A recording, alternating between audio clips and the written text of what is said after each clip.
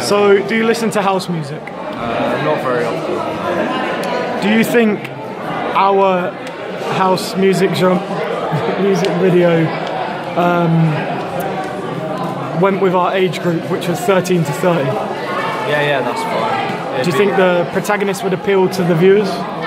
Yeah, definitely. It's appropriate for that age range as well, like 13-year-olds. And how it was a grow up. How it was a male protagonist. Could that appeal to both men and female? Yeah. Depends which way you swing. What's another question? Would you recommend the music video to other people? Yeah, it was good. I'm very scenic. What did you like about it? You could say there was a lot of colour involved.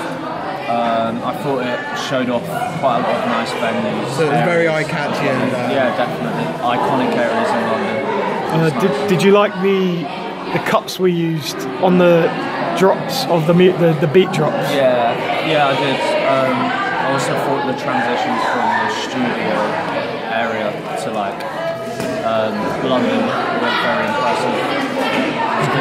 What else? That's it. No, what? We didn't say other things. No. Would you see our music video played on TV amongst other music videos that you see for this kind of genre? Yeah, definitely. It's like a similar type of video. It's obviously appropriate to have on TV as well. Yeah, it was eye-catching as well. That's exactly what our audience feedback. We found that it was eye-catchy and that there was a voyeuristic element to the protagonist in it.